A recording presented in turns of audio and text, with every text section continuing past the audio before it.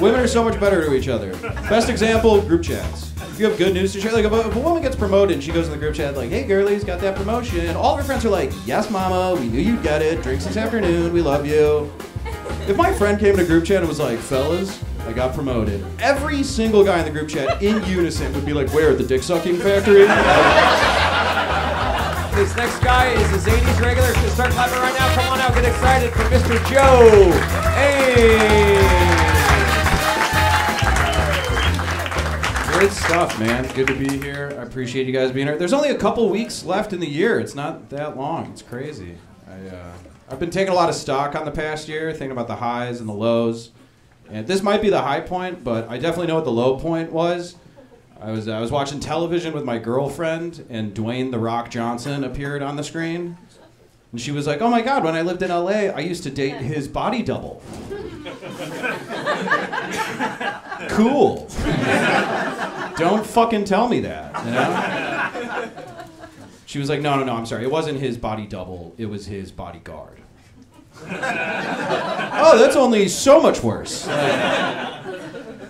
You know, he doesn't look like the biggest, strongest guy in Hollywood. He just made the biggest, strongest guy in Hollywood feel safe and protected. You know? I don't have an equivalent of that. My girlfriend's a lot prettier than me because I'm funny and that's how that works. So when we compare exes, she wins every time, you know? She's just like, oh my God, I used to date The Rock's bodyguard. I'm just like, one time I fingered a girl who looks like Flo from the Progressive commercial. We both had our brushes with fame, babe, you know? My girlfriend and I live together, which is nice, but the apartment we moved into, I can't afford it. It's too nice, but I'm bad at communicating, so she has no idea. You know, she's like, why'd you cry while signing the lease? Just a big day. Just emotional. I can't afford it because, you know, I do this, and but even before I did this, I worked in sales, and I would get fired a lot. First of all, because they get all mad when you don't sell anything. That's a real pet peeve of theirs. But the other thing that would get me in trouble is this thing called Slack. Sure, yeah. For those of you who work in restaurants, Slack is like AOL Instant Messenger, but just for people who work at your company. So you can message any coworker directly, but they also have these group threads where when you post in it, everyone who works at your company gets a little notification all at the same time. So hypothetically, let's say this happened at a company named LinkedIn, because that's where I was working when this happened. And the whole company Slack thread there's 2,000 people who work at this company, so the all-employee Slack thread was for emergencies only. It only got posted in 3 times. The first time was a guy from IT going, hey everyone, welcome to Slack. And then the second time was a lady from HR going, hey everyone, due to rising case numbers, please take your laptops home with you until we figure out this COVID thing. And then the third time was me, and just a little context, a little background. In the 70s and 80s, there was a gentleman, he was the state treasurer for the state of Pennsylvania, his name was Bud Dwyer, and Bud got caught up in a bribery scandal where he not only had to resign the office, but he was going to jail, he was in a lot of trouble. So he called a press conference to announce his resignation. And at this press conference, on live TV, Bud Dwyer pulled out a gun and shot himself. Which means there's a video on the internet of Bud Dwyer pulling out a gun and blowing his brains out. So I posted that video for all 2,000 LinkedIn employees. It was just like, Mondays, am I right?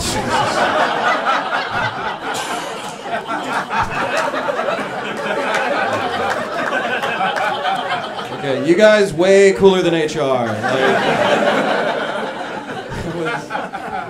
I've been fired from other jobs, and the exit interview's like, hey, you know, we appreciated your efforts here. It obviously wasn't a good fit, but we wish you the best of luck. And then LinkedIn, the exit interview was just like, hey man, what the fuck? It was Thursday. What are you doing?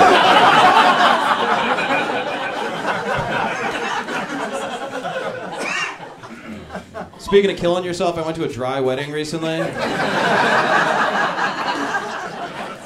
Boo. So bad. I'll never forget getting the invite. You know, you get the wedding invite, you open the envelope, you pull it out, and on the bottom it just says, this will be a dry wedding. And it was the first time in my life I felt like I totally understood what my uncle went through when he got drafted to serve in Vietnam. they got me. Usually when I get invited to a wedding, I'm like, oh, this is going to be expensive. This was the first time I was like, baby, we need to go to Canada. We need to flee.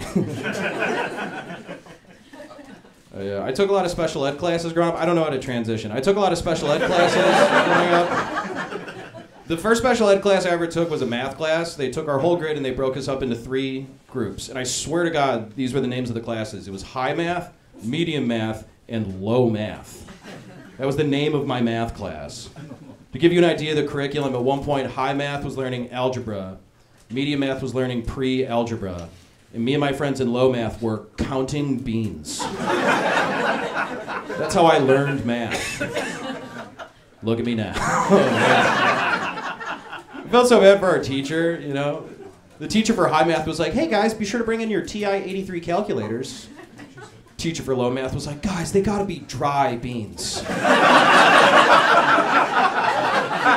These Bush's honey barbecue butter baked beans are making a fucking mess, you guys. I'll never forget one day I was adding 2 beans plus 4 beans to get 6 beans. This was our midterm. And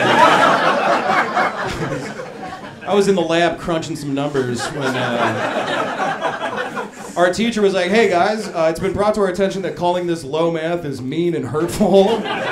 So we're changing the names. High math is now level 1 math, medium math is now level 2 math, and you guys are in level 3 math. And we were like, that's incredible. 3 beans is way more than 1 bean.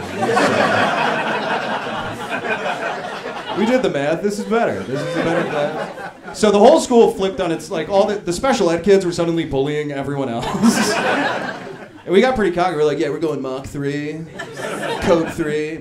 And then one day everyone started calling us level 3 tards. And here's the thing, 2023, not a cool word to say. 2004, the teachers thought it was funny. Put that on a shirt. I took special ed classes in high school too, because I'm consistent. And with junior high, it was like, okay, we're going to break you guys up into groups. So it was just pre-designated, like you'd be in the special ed math class. But with high school, at the beginning of the year, the special ed room is completely empty. And then throughout the year, they assemble an elite team. They come to you one at a time like, hey, we noticed your talents. We're going to need you in this way smaller. It's a lot like the X-Men, actually. Except in the X-Men, the teacher's in the wheelchair. All right. My favorite thing that ever happened in my special ed class was one time they took us on a field trip.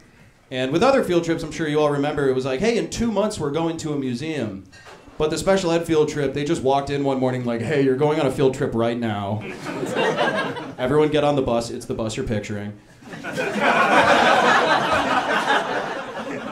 And we were like, where are you you know that question kids ask, where are you taking us? And they were like, I grew up just north of the city, and they were like, yeah, we're going to take a train downtown, and then we're going to take another train back. That was the whole pitch. And you guys are like, oh, that's a pretty underwhelming field trip. But to a room full of autistic teenage boys, we were like, did you say fucking trains? We're all aboard, okay? If you don't get the joke, autistic kids love trains. It's a huge part of our culture. And here's how much autistic kids like trains. My friend David, who's very wealthy now, his life rocks. You're allowed to laugh at this story.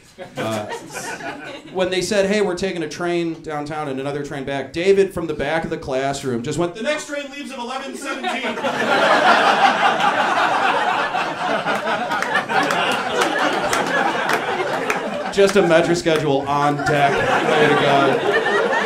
That's why he's a millionaire now. It's good. So we went on the field trip, and like we've all heard the phrase tragedy plus time equals comedy. I don't have any jokes about the field trip because it was just the best day of my life. Kids were taking pictures with conductors like they played for the Bulls. You know? So the next day I come back to school and I'm walking up to my friends who don't take special ed classes. We call them muggles. And I walk up to a table full of muggles and I'm like, hey, what's up? How was your biology quiz? Ride any choo-choos? I rode these many, you know? So I was making fun of all those kids, but then I found out that while me and the fellows were riding the train, my high school hosted a college fair. So our impromptu field trip was clearly just someone in the administration being like, we got to get the special kids out of the building. Put them on a train, they'll lose their minds. But no, my favorite thing about that day was my friend Jim. He was also in my special ed class. So David, millionaire now. Jim, one time he has to go to the bathroom, and the teacher was like, I don't know, can you? And so he just pissed his pants. And I didn't hear from Jim for years, and then I swear to God, one day he stormed the Capitol building. So I don't know how else to end that story. Oh, it's the best. I was talking about weddings. I officiate a lot of weddings. I've officiated 7 weddings, which sucks. No, I've never been the best man. That's the speech I want to give. The wedding officiant, I'm just like, on behalf of the bride and groom, we want to thank you all for being here. And then at the reception, the maid of honor is just staring at her phone like, for those of you who don't know me, my name's Jennifer and I met Jessica. It's the worst speech in the world. Every time I'm in the back, like, why are you clapping? She's bombing. This is awful. Officiant speech, boring. Maid of honor speech, boring. And then they just unleash the drunkest guy in the building. Every best man speech is like, hey, what's up? Brian's gay. Brian's gay.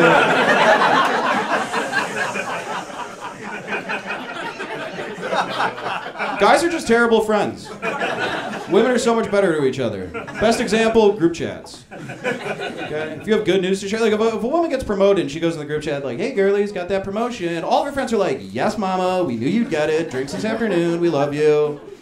If my friend came in a group chat and was like, fellas, I got promoted, every single guy in the group chat in unison would be like, where, at the dick sucking factory? Are you now the manager of the dick sucking factory? I knew you had it in you, dude.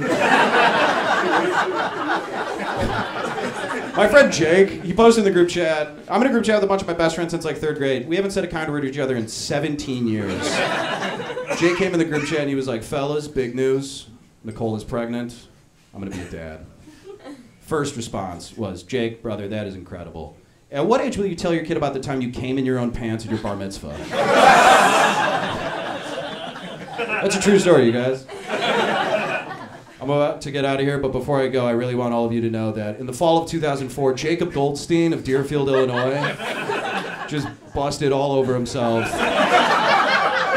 while slow dancing with his crush at his bar mitzvah.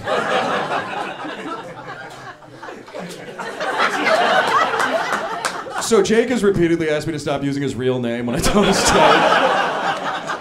And I can't. But the main reason he wants me to stop is he's a real estate agent here in Chicago.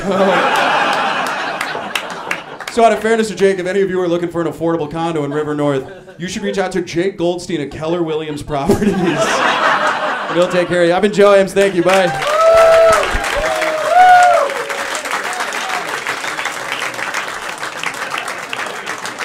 One more time for Joe. And Aaron.